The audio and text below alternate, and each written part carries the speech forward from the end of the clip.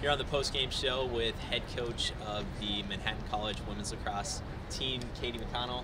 A loss today to Army, 11-6. You got off to a great start, a goal by Darby Nolan just 2 minutes in. You really had to be impressed with that. We started really strong, and I think we played with a lot of heart the whole game, which was really exciting. But Darby stepped up as a senior today, and she had a really great game.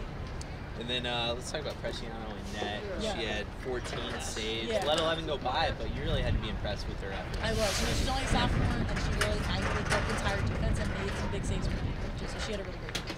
And then you're headed to LaSalle on Wednesday for the second game of the season. I guess, what do you need to work on before Wednesday's game? I think execution.